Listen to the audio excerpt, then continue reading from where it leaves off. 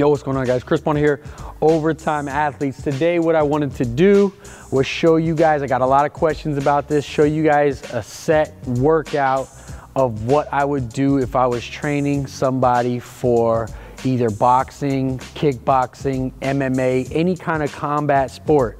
What better than to take a page from when I actually worked with one of my MMA athletes when we were preparing him a couple months out before a fight. I want to say about 2 to 3. I can't remember exactly where this fall into place, but this is a little bit more advanced.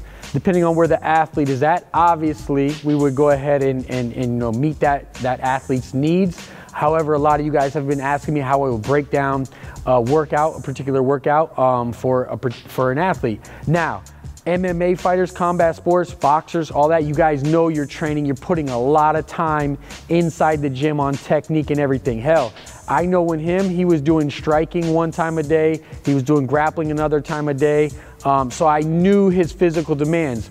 In fact, as we got closer to the fight, we only met twice. In the beginning, it was 3 times a week, and then as we progressed, we went only twice a week. So I usually typically break it down into a full body workout every single time you're in. I break my sections down into power, speed, strength, and cardio typically. Now, like I said, this is kind of general. It's customized to certain people. If you're somebody who's slow, I might work a little bit more quickness, a little bit more reaction. If you're somebody who's extremely weak, I might focus a little bit more on strength. Like I said though, this is just kind of a sample. So to kick things off, for power and speed, we got 3 movements. I basically go up and down in some kind of trunk. As I mentioned in another video, I'm focusing on lower body power, I'm focusing on trunk power, and I'm focusing on upper body power. So for lower body, we're gonna go single leg triple jump, 3-way. What I want that to look like is I want 3 jumps out of each leg. I like unilateral strength because most of the time that you're producing force in any kind of combat sports is through 1 leg. So we do a lot of unilateral movements, and I want to get as much pop as we can off that single leg. Moving on, we have ballistic med ball push tossed. So ballistic just means we're releasing the ball as we go. I want this fast. I want to kind of mimic a little bit more demand of what they would be performing inside the ring or the octagon. And I also want to make sure that we're going power. So we're going 3 sets of 10 seconds. So by doing that 10 seconds, I'm going all out power for those 10 seconds. And we're rotating and we're alternating, each arm. Next, we'll go ahead and go to the trunk. So we have lower body, upper body power. Now we're gonna go to the trunk. I have a med ball alpine toss. I wanna start connecting the upper and the lower body and integrating them. So as you'll see with the med ball alpine toss, I wanna make sure that our trunk is durable enough to rotate as we have a resistance in the upper body and we create power and force out of the lower body. And on the last toss or the last jump, we'll go ahead and throw in a ballistic movement where we're releasing the ball and going all out power. So it's a couple, stay strong, stable, stable, stable, bang, we release, and then we go into the next repetition. For strength, just, you know, like I said, you could do many different strength movements. I like to stick to the core 4. I like a bend, I like a squat, and I like a push and a pull. For this particular day, we'll focus on hang clean. We'll go 5 sets of 4, really heavy. I remember doing even single leg hang cleans or single leg Bulgarian squats. Like I said, I love a lot of unilateral movements. For this particular one, we have hang clean.